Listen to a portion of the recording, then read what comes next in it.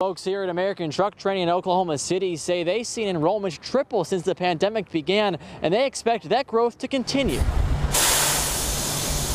We had a lot of students before, but it's definitely, we have them coming in rapidly right now. Crystal Eve says people have come to them from a variety of industries, some laid off, others wanting a fresh start. We've actually seen a little bit of everything. So we've seen chefs, we've seen electricians, we've seen construction workers. I mean, we've seen it from a little bit of everywhere. And on top of having to handle an increase in students, shipping and trucking companies are in serious need of drivers. We have a company that called us the other day that's needing 8,500 drivers right now is what they're needing to fill. Lead instructor Carl Livingston has been in the business for 47 years. He says the industry has changed a lot since he first got behind the wheel at age 18.